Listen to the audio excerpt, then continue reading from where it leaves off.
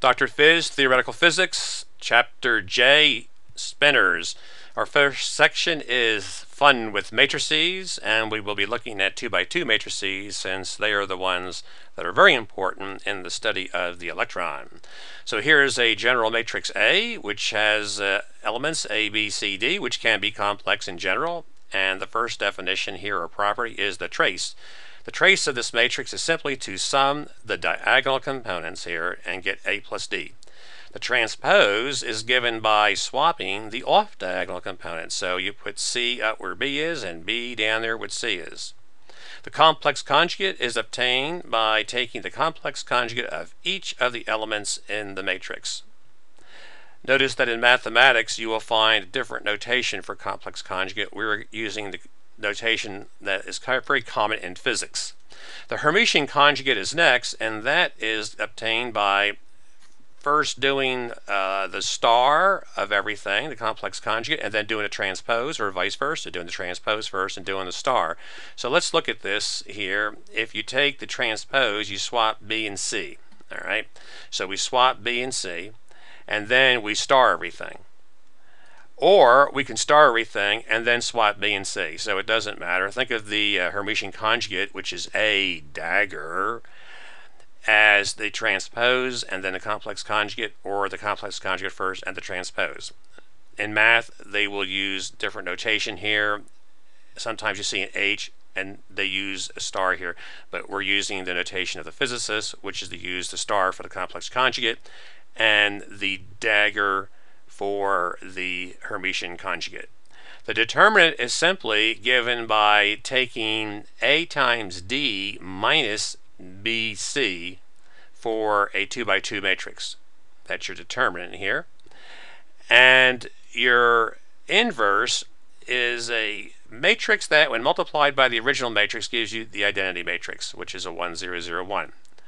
Notice that some matrices have no inverses. For example, this matrix B doesn't have an inverse. If we're in search for an inverse here, B times A gives this general form: 1 times A plus 0 times C, A, 1 times B plus 0 times D, B, and 0 times A plus 0 times C, 0, and 0 times B plus 0 times D, 0. There's no way you can get the identity from here. You can pick the A to be 1 and the B to be 0, but you are no way going to get this lower right-hand component. That's what messes you up down there. So B has no inverse. What we would like to do is try to find an inverse for a few matrices to psych out the rule. Now, of course, we can set up 4 equations with 4 unknowns and try to do it that way, but we want to gain some insight as to how this is working. So let's try finding the inverse for a simple matrix that has 3, 0, 0, 4. So I look for a case here, a general matrix, and I multiply here 3 times A plus 0 times C, gives me 1. I turn this sideways, smack it against here, I get 3b plus 0, all right? And I'm going to write the results down here.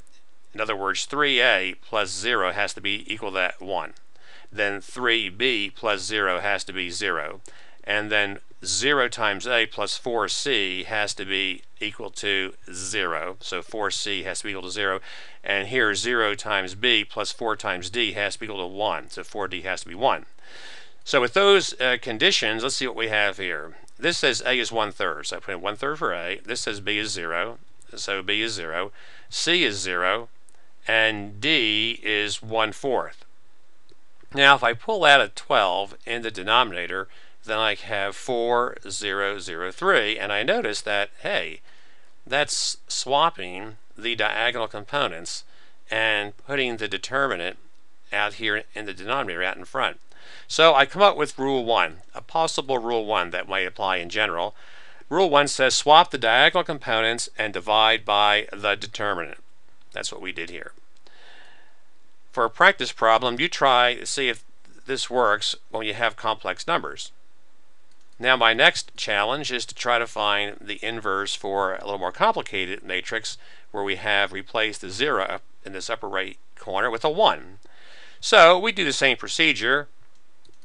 We multiply this by some general matrix form that we're going to be looking for as our inverse, so 3 times A plus 1C has to be 1. 3B plus 1D has to be equal to 0. And 0A plus 4C has to be 0, so 4C has to be 0.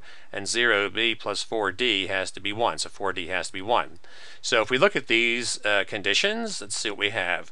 Well, the C is equal to 0, so let's get that one in first. And if C is equal to 0, then A is 1/3. And then we can go to, hey, look, D is easy. D is 1/4. And what about B? Well, B is negative D over 3. Well, negative D is negative 1/4 over 3 is negative 1/12.